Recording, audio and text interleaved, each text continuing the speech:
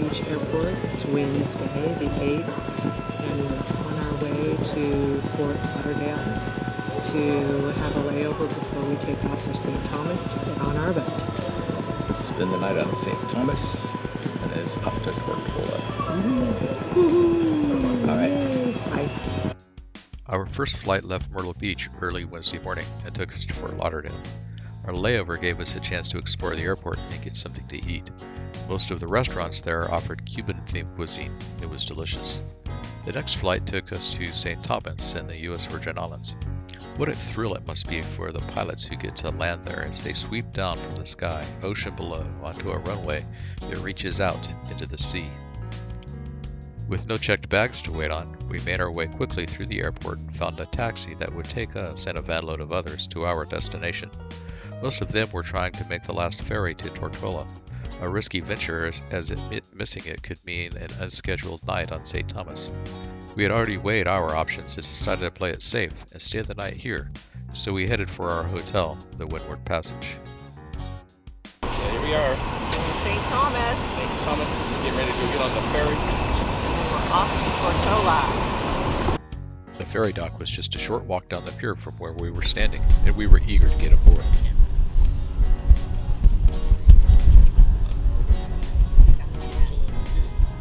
It would only be a week before the ferry would be bringing us back to the dock here, but we shoved those thoughts aside as the ferry picked up speed.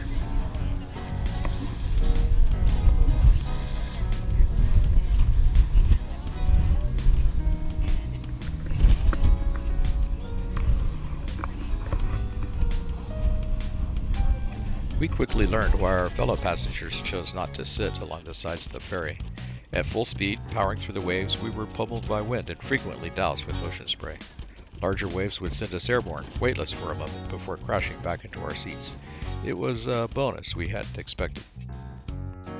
The passage from St. Thomas to Tortola only takes about an hour, and the trip was both thrilling and beautiful.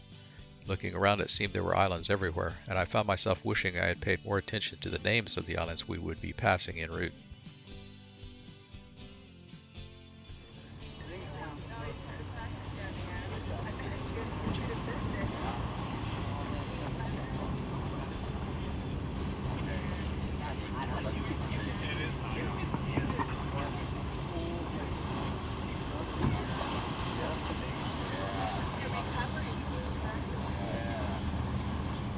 Way off on the starboard side, I could just make out the entrance to Port Purcell, where our ship awaited. At the ferry dock, we took a taxi around the harbor to BVI Yacht Charters, checked in at the office,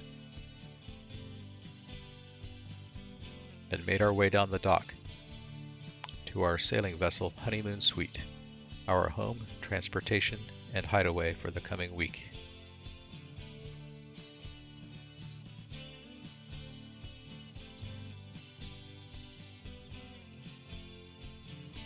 By now we were famished, so once we got settled, and on the advice of one of the BVI charter staff, we headed up the path through a shortcut in the security fence to a charming little place known as the French Deli. Off the beaten path and frequented almost exclusively by locals, this little gem has all the charm and pizzazz of a Parisian sidewalk cafe, and the food is fantastic. Recharged after a rest and some fine food, it was off to the market.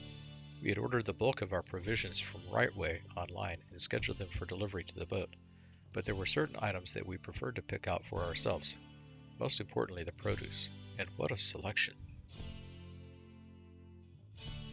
Returning to the ship should have been a quick jaunt back through our little shortcut, but to our dismay the gate had been locked for the evening, so we got a little unplanned exercise as we took the long way home. It was hot in the harbor, and our ship didn't have air conditioning. With every fan running full blast, we managed to get some much-needed sleep. The following morning was filled with boat orientations, chart briefings, and a lap around the harbor with our checkout captain. And then, finally, by early afternoon, we were under sail, just the two of us. We had originally planned to sail to Cooper Island for our first day, but we had learned that it had been an unusually crowded stop lately, making late afternoon moorings hard to come by. So we decided to head for the bite at Norman Island instead. Okay, just to give everybody a little update, we are now officially on the boat, the Honeymoon Suite, and John is captaining it. There he is. I'm the skipper. And we are headed towards the Bight, and I'm going to turn Norman Island at. We're going to go to the Bight instead of Cooper Island for our first day out. I'm going to turn it around so you can see the islands. It's absolutely beautiful. I'm going to go real slow. And you can see all the people that are sailing along with us going also.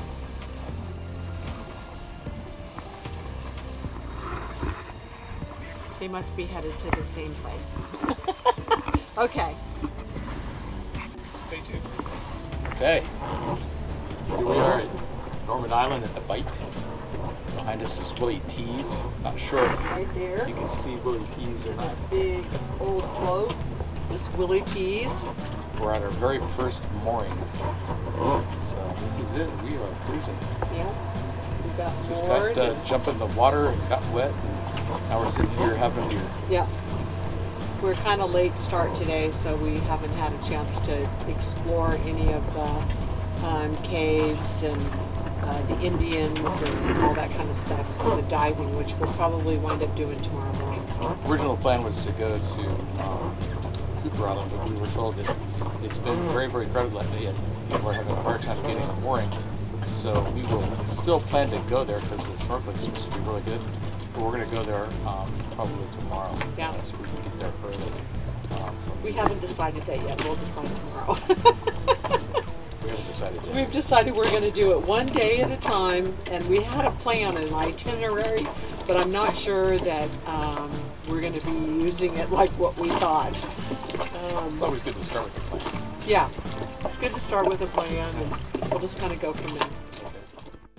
After relaxing for a bit, we decided to head to shore and have a bite to eat at the Island Bar and Restaurant. It was a hopping place, but the drinks were cold, the food was good, and the atmosphere was relaxed.